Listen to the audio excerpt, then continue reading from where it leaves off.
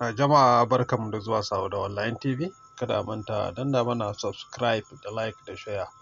A yau so nake mu yi tattaki mu je mu gane wa idanunmu mu ga abin da kotun suka faɗa akan fake account da kuma script mining. Abu na farko bayan ku shigo inda kuke mining interface na Pi network naku sai ku shiga can sama chat. Bayan kun latsa chat zai kawo ku mataki na gaba. Abin da nake so mu shiga wannan guri saboda guri ne inda ke kawo cece kuce da kuma rudani da dai sauransu. Shin kotun sun yi magana akan cloning ko kuma ba su yi magana ba, sun yi magana akan fake da kuma script mining ko ba su yi magana ba. So bayan kun zo wannan guri za ku ga my channels, ga discover new channels, ga kuma frequently asked question. Wayannan abubuwa guda uku duka za mu yi bayani akan su. Da farko ga discover new channels din nan. Idan kai new member ne baka taɓa shigowa pioneers Naija ba, wato pioneers na 'yan Najeriya inda za ka dinga samun update akan abun da shafi 'yan ƙasar ka Najeriya, to za ka shiga wajen discover new channels din nan sai kai search na Naija, pioneer Naija. Kana shiga pioneers Naija sai ka latsa, bayan ka latsa daga nan kuma sai ya tambaye ka kai joining, sai ka ƙara latsa wajen joining. Da zaran ka latsa gurin joining din nan zai kawo ka, zai baka dama ka shiga ka dinga ganin irin chatting da kuma tattaunawa da ake yi kamar yadda kuka ga wannan misali da na yi a nan guri. Amma wannan ba na 'yan Najeriya ba ne ba. So duk wanda ke ɗan Najeriya kuma baya cikin chat na pioneers Naija sai ya je nema ya yi joining. So yanzu bara mu koma mu je mu yi ainihin abin da ya kawo mu nan gurin. Wato bayan mun dawo baya za mu shiga frequently asked question din nan. Da muka latsa wannan gurin zai kawo mu mataki na gaba sai mu shiga wajen Chrome application ɗinmu inda shi ma zai kawo mu mataki na gaba kamar yadda kuke gani.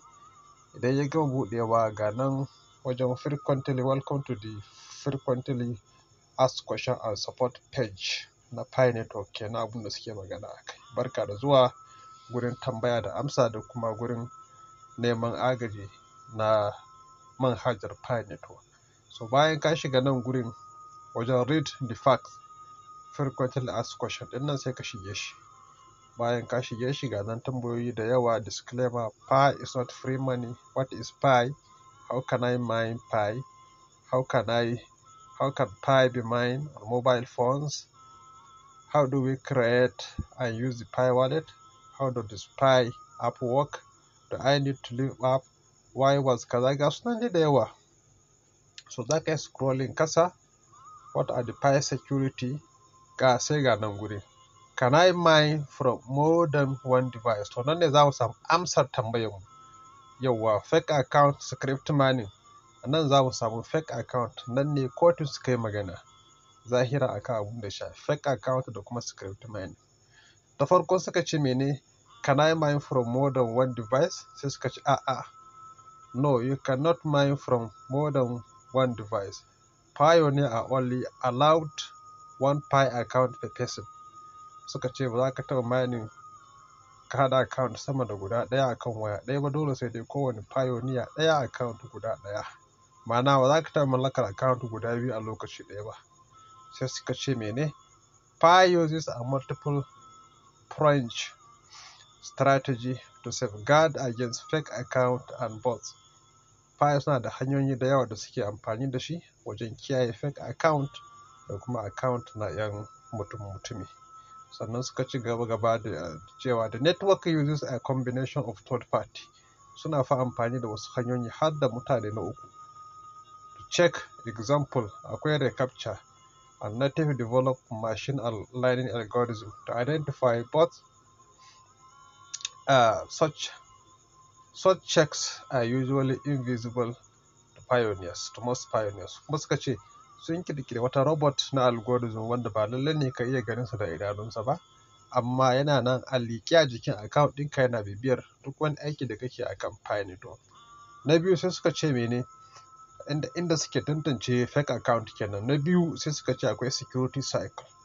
Security cycle shine wanda zaka gayyato security cycle ɗin nan na mutane da dai sauransu ka ɗora mutane ka tabbatar da wanda zaka sanya a security cycle ya yi verify na phone number ɗinsa kuma ya verify na Facebook account ɗinsa.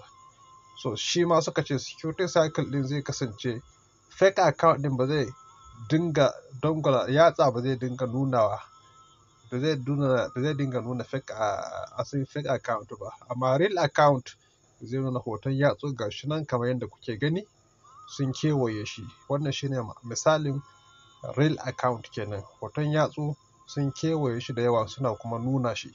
Ga kuma misalin fake account, hoton yatsu yan kalilan ne sannan kuma ba sa nuna shi, sai dai kuma suna nuna kowanne, suna pointing ga junansu ne kadai. Wannan shine misalin fake account.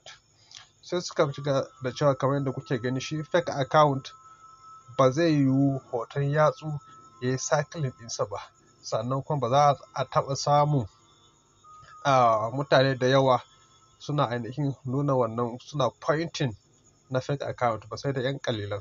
Amma shi real account za ga hoton yatsu ne sun yi cycle ɗinsa kuma sun sa account ɗinka a tsaki a matsayin kai ɗin mutum ne.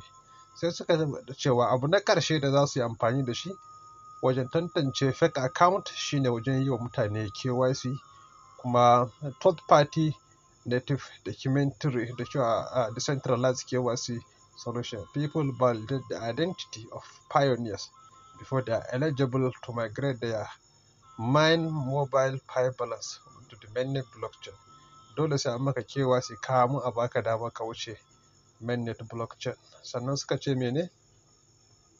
In other words, only accounts validated as belonging to distinct real individual will be honored on the mainnet blockchain. Suka ce dole ba sai ka wuce wannan KYC kamun nan ka samu dama a baka dama ka fara hada-hada da pi ɗinka. Sai suka ce blockchain KYC also acts as a final system check against bots and fake account. Suka ce KYC shine mataki na ƙarshe da kotu za su yi amfani da shi wajen zakulo account na gaskiya da kuma account na ƙarya. So wannan muke cewa ko da mutum yana cloning na application to yayi maza ya daina cloning na application ɗinsa, domin kama yadda kuke gani nan ba su yi magana akan cloning ba, kawai suna magana akan fake account da kuma bot account ne. Saboda haka duk wanda sai yana cloning yayi maza ya daina, sa'annan kuma ya ci gaba da mining. Insha Allah kowa za a bashi KYC na pi. Duk wanda ba a bashi ba kawai wani tactics ne na jinkiri ake wa mutane. So kamar yadda kuka gani tun daga farko har ƙarshe ba inda suka ambaci cloning application, kawai suna magana akan fake account da kuma bot account ne. Wannan shi ne a takaice kamar yadda kuke gani. That even other method miss out kaza by account by some bots, har dai zuwa ƙarshen magana. Allah ya samu dace.